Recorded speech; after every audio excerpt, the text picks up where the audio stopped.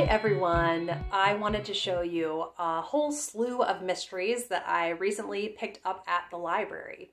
And I am very excited to read many mysteries in December. I am not officially hosting Cloak and Dagger Christmas. I talked about in recent things. I just needed to simplify kind of booktube commitments at the end of the year. And I am still planning on reading many mysteries in December. So I will show you all of the ones that I picked up from the library. It was a very big haul and I'm excited for it. So the first is As Death Draws Near by Anna Lee Huber. This is the fifth? Let's see. I can tell you. Yes, this is the fifth in the Lady Darby mystery series. And they start out kind of Regency era, and then slowly over time, it's creeping towards Victorian. So right now it's July 1831. And Lady Darby is recently married in this one.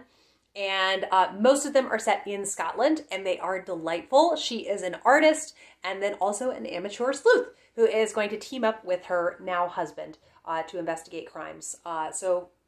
She has been put on this current case from her by her brand new father-in-law. And I will be curious kind of what ends up happening in this one. And I'm excited to see what her married life is like in this one. Then a series that I keep hearing about, and this is more cozy than I usually go for, kind of the punny, cozy mystery series. I don't tend to enjoy those as much. It has to be kind of more historical mystery that happens to be cozy. But I keep hearing about this and I want to give it a fair shot, and that is Death by Dumpling by Vivien Chien. This is the first in a noodle shop mystery series set in, I think it's Cleveland, Ohio, which I don't think I've read anything else set in the Cleveland area. And I'll be curious what I think of this. I have not read any of them. Then I picked up 4 in the, what are they called? Hold on. The British Library Crime Classics series. And I was delighted to see that the library had these. So 2 by Freeman Wills Crofts. And the first one is Antidote to Venom, and it is a mystery that takes place in a zoo, which is such a not common setting for mysteries. So I love the sound of that. And then the Hog's Back mystery, I think this is Lancashire, is where it's set. And there are house guests at a nice house. It's set in the countryside, and I mean, just lots of elements of a good British mystery that I love. Then Death of an Airman. I just thought this sounded interesting. The only other kind of flying mystery that I've read is Death in the Clouds by Agatha Christie. So I was intrigued by the notion of this, and it is rather on the short side. So 240 pages. So definitely an easy one to get through. And then lastly, a Christmas one. The Christmas ones that they have had, British Library Crime Classics, I have not enjoyed any of them. So this is why I didn't want to buy another one. And the library had this. So Murder After Christmas. It's on Boxing Day. And this one, someone who is in a Santa suit is killed. So I will be curious. Hopefully I enjoyed this one. This is a different author than any of the other Christmas mysteries that they have. It was first published in 1944. There is Murder, Mince Pies, and Misdirection. So I am very hit or miss with Golden Age fiction. That's why I really liked that the library had these. I typically don't buy Golden Age crime fiction on a whim. Then I have The Mitford Secret by Jessica Fellows. So I just read, all the titles blend together. Was it The Mitford? No, The Mitford Scandal, maybe? Now I can't even remember. I think it was The Mitford Scandal. Anyhow, this one is set at Christmas time. And so I worked over the past few months. I read 3 of the Mitford, or no, it was just 2. 2 in this series to catch up so I could have a Christmassy one to read at Christmas time. And I'm very excited to continue in this series.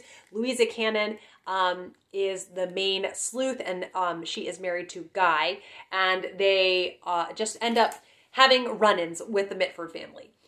So there is going to be a crime from the past, kind of a cold case that at this house party Louisa is going to investigate, and I'm very curious. Then my lovely friend Kate from the novel Nomad. We have several mystery series that over the years we're very slowly working our way through. And one is the Her Royal Spyness series by Rhys Bowen. And so The next installment in that is Love and Death Among the Cheetahs. And I am very much looking forward to this, seeing what, in this one, Georgie is now married. So seeing what married life for Lady Georgie is going to be like. And yeah, hopefully we will enjoy it.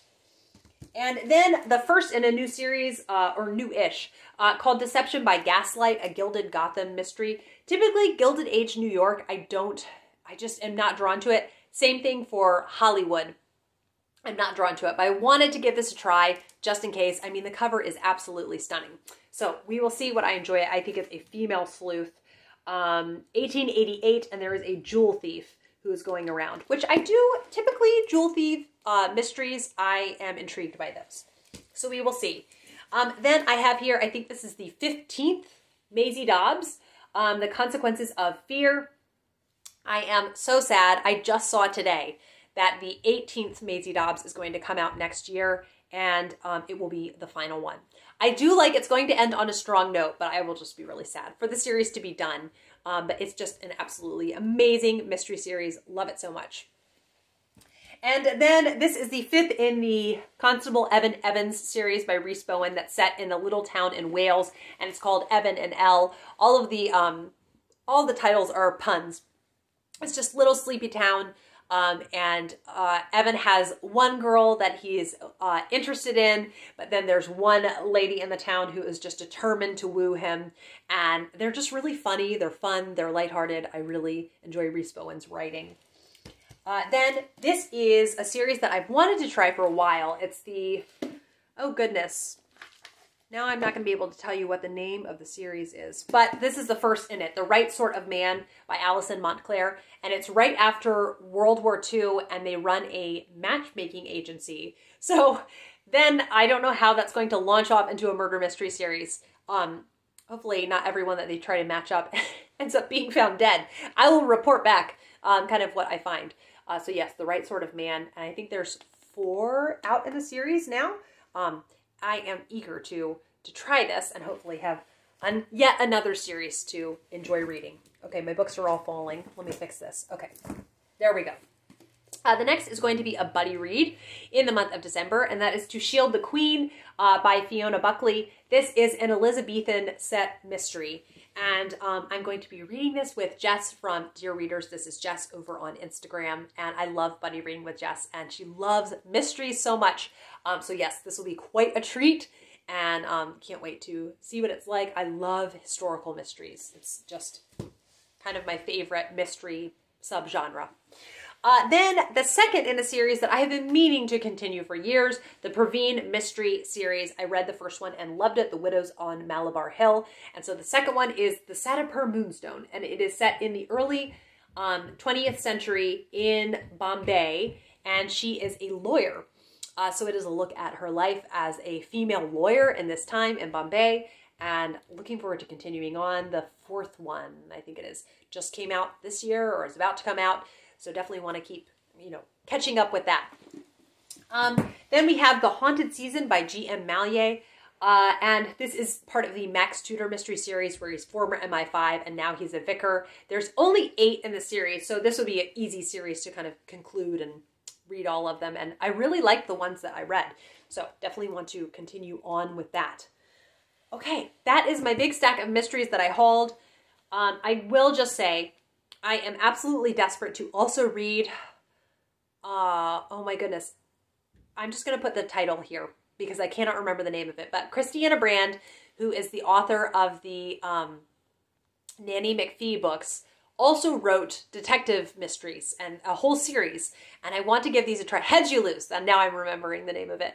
So I really want to give that a try and see if I like it, and if I do, then just continue on.